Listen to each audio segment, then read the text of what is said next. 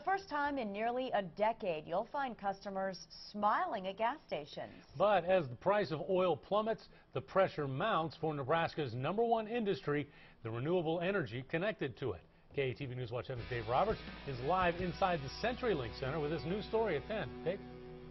For many car buyers this year visiting the Midlands International Auto Show, fuel efficiency really kind of takes a back seat to comfort and luxury. And while the pain at the pump may be a little less financial burden for you and your family, that low oil price means more competition for ethanol industry makers and ethanol producers and all of those Nebraska farmers.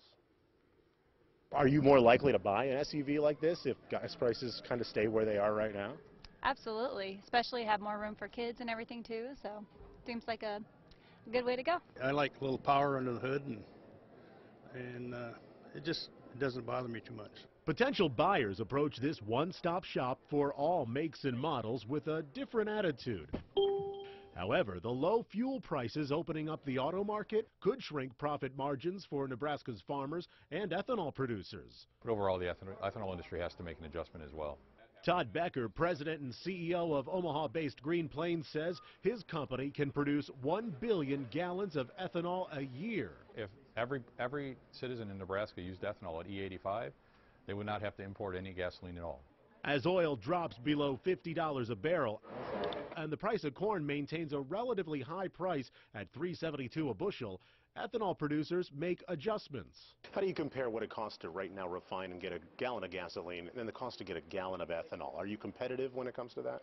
Yeah, absolutely. We're competitive all the way through 2015 and 2016. And so gasoline has actually come down to where ethanol is, and ethanol is not coming up where gasoline is. With roughly 40% of all Nebraska corn sold for ethanol, low oil prices may have a long-lasting effect on Nebraska's economy and what cars sell in 2015. Before you might look at getting something that has better gas mileage with the EcoBoost and stuff, but right now at $2 a gallon, pretty cheap.